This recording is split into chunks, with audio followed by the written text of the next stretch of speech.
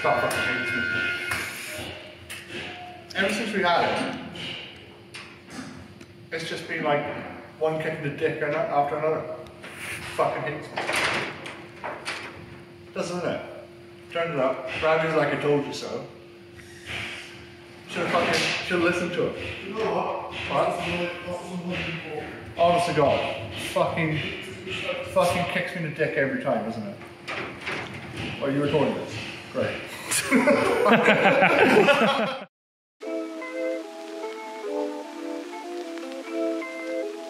Welcome to my world of pain.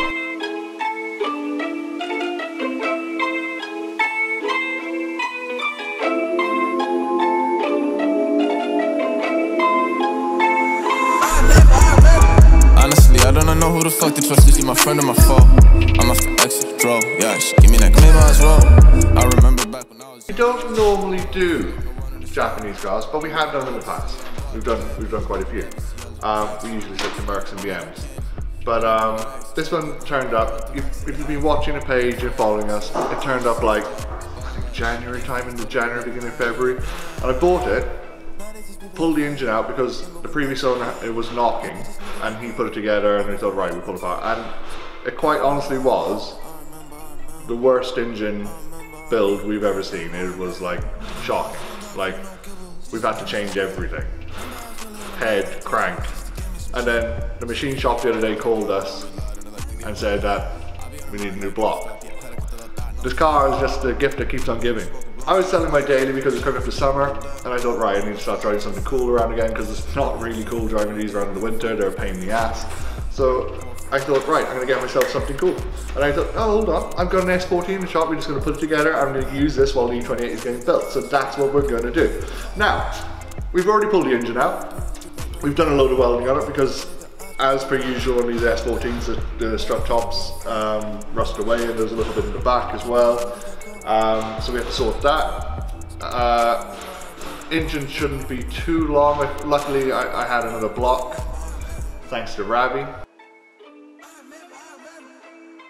Do a dog in for NHS.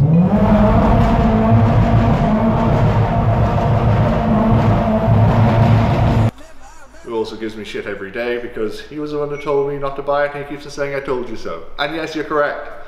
Fucking SR20s are shit. So the next few vids you will see this thing being built back up. So we've got wheels for it. You've probably seen it in the background, the rotors. They're not NKs, they're rotors. I'll be putting it together, and then I'll be detailing it. And then it may be for sale. Or not. We'll see how it goes. But so that's the deal with the S14. We have a caddy in the shop that we've been putting together. What colour is that? Like beigey brown? It's a beigey brown. Something like that, yeah. It's a beigey brown. It's a beigey brown wall colour. It's a really old pastel colour. Yeah, and that's going together now as well. I'm quite excited to get that thing done. I love caddies. To be honest with you, since we've been open, we've constantly had a Mark 1 caddy of some form in the shop. It's just keep on popping up, and that is the latest one. So that'll be going together as well. So we'll do a little video on that later on. So this is just a little update video for it, basically. My 28. We're going to pop up and see that now, and see what the progress is going on with that, and see how Tom's getting on. So let's go. Remember smoking blunts with my friends. Seconds a couple of days. Yeah, lost a lot to the fan. That's the shit got me upset. But at 8, then I finally thought, yeah, I'm smoking with side. 4-4, I'm a zombie. This we go, but she run. These little boys think I'm cocky. My bitch feel like Mary